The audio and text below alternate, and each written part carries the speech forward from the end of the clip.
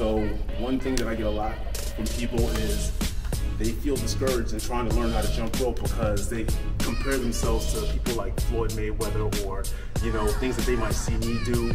And let me tell you that to have impressive jump rope skills is not difficult. All it takes is just a little bit of patience. I think the biggest hurdle that people run into when they're trying to learn how to jump rope is that conceptually they know it's easy. You're just jumping over the rope. But because they're comparing themselves to somebody that's skilled in their subconscious, every time they trip up, they get frustrated very easily and they give up. Don't let that be you, okay? And another thing that I think trips people up is that they feel like they're wasting their time, that they're not getting a good workout in if they're practicing jumping rope instead of jumping rope, and that's just not true. Anything in the fitness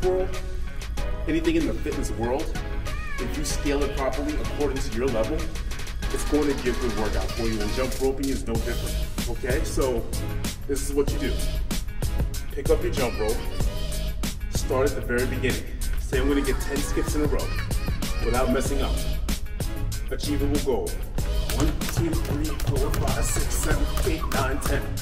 Okay, that's your workout for that day. Once you start getting 10 skips in a row, then you start saying, okay, I'm gonna set my phone timer or my watch timer for 1 minute, and then I'm gonna go 1 minute jumping rope without messing up. Okay, that's your workout for that day. Boom, boom, boom, boom, boom, boom, right? Very soon, you're gonna get that minute down, okay? Then you say, well, what else looks fun and interesting about jumping rope? I've seen crisscrosses, I've seen double unders. Pick one, all right? I'm gonna learn how to do a crisscross. All right, fine. Your next workout is going to be learning how to do crisscrosses, okay? And these are gonna be good workouts for you, okay? So you learn the basics of how to do a crisscross, and then you start trying to integrate it into your jump rope routine. Maybe every 10 skips you try a crisscross, or every 5 skips you try a crisscross. Okay, so you'll go 1, 2, 3, 4, 5, 6, or something like that, right? That's your workout for that day, right? And then you say, what do I want to learn next? Double unders. You start learning double unders the same way. And then what's next? How do I integrate my double unders in my crisscrosses? And you just keep building and building and building. You can develop impressive jump rope skills in about a couple of weeks, just learning the basics.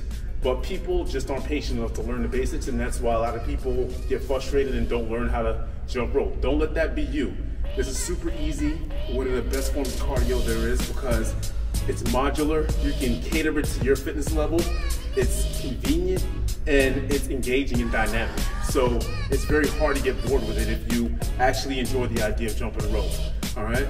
Again, don't be afraid to reach out if you're looking for some help or coaching. Kimo Sabi, also known as Kai. Like and subscribe. Take it easy.